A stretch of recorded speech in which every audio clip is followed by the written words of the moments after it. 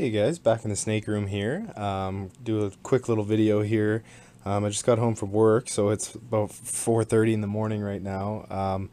But clutch number one of the 2017 season is here. So you can see we've got one kick out here. Hopefully that's a good egg. This is a cinnamon fire female. She's been holding out on me for a couple days. She was due in she was due on, I think, April 18th, and now it's May 3rd, I think. So I was getting a little worried, and of course it's the first clutch of the season that you're always waiting the most for, and then of course the floodgates will open and I'll have more eggs than I know what to do with. But yeah, I thought I'd just shoot a little video and show you this. So over here we've got our vermiculite already mixed up. You veteran viewers of any ball python videos, you already know how to mix this up. The ratio I use is 1-to-1 by weight. So in here I've got 250 grams of vermiculite, and then I put in 250 grams of water, mix it up, and of course, you know what you're looking for is you want to grab it so it balls up, but no water leaks out. Pretty standard stuff for ball python breeding.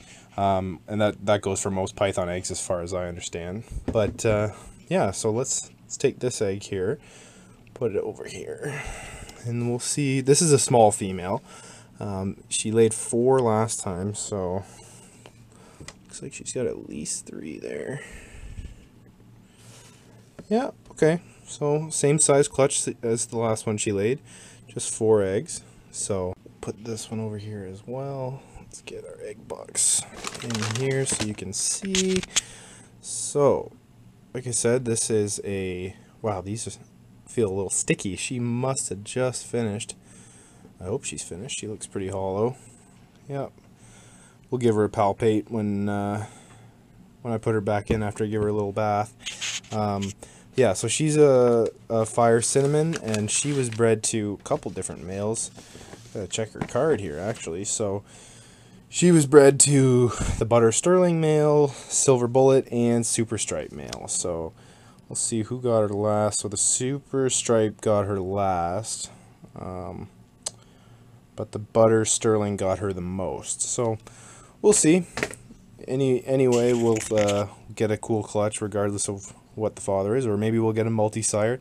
I seem to have a knack for getting that to happen. Most times when I breed a female to multiple males, I do get multi-sire clutches. I thought it was kind of a rare thing when I first started breeding, but seems to happen almost every time for me. So, but yeah, you guys know the rest. You've seen me do this a bunch of times. I'm just gonna wash her up and get her some fresh bedding, some fresh water, clean her tub and everything.